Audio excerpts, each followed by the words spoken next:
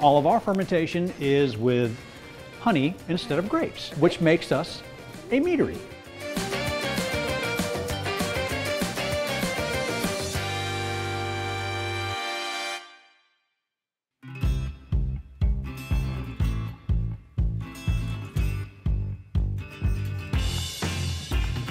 So the Ferm is kind of a play on words. So we are in historic downtown Conroe on Symington, across the street from the courthouse. We are surrounded by lawyers. We were thinking about, well, what are we going to call this place? And my wife is a critical thinker between the two of us. So she goes, how about the Ferm? And she goes, no, we do fermentation and we're right in the middle of a bunch of law firms. Okay. And I thought, okay, that could work. And it's actually worked quite well. So she's the brains behind everything. Absolutely.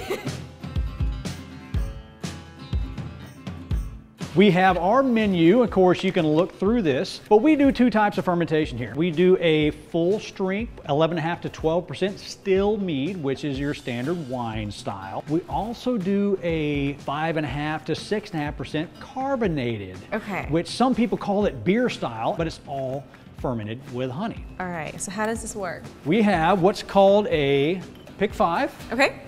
So here's what we've got. We've got these great little boards that a friend of mine made us. They've got chalk marker here, so where you can write the corresponding number on the menu, and then we will fill that up and do tastings.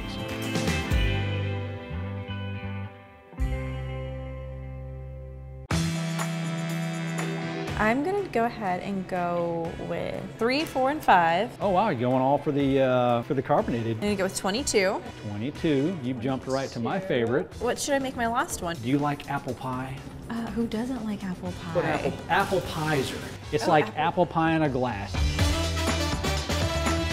I will show you what I'm drinking. This is our alchemy. Okay, I put that on my... You did, yes, number 22 on the menu. And this isn't a super sweet mead, but it's not a super dry mead either. It's kind of right there in the middle. But what makes this special is we actually caramelize the honey prior to going through fermentation. So after the fermentation, we then went to our friends over at Copperhead Brewery and got some of their King of Terrors, or KOT barrels. It's a 17% coffee, chocolate, vanilla stout, aged in a Booker's whiskey barrel. Oh, so what a flavor profile. Can't go wrong with all of those.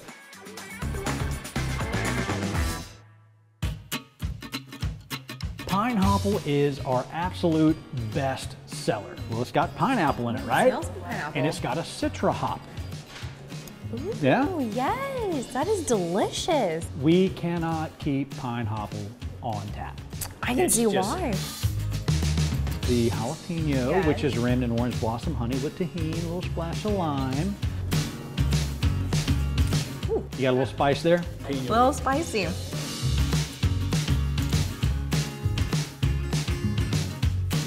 It smells like apple pie filling. This is giving me all the feels of fall. The spices that you taste in there, your cinnamon, your nutmeg. I can't tell you how much fun this has been. Yeah. I've learned, I've had great mead, great conversation. Thank you so much for spending your time here with us at Ferm Meadery.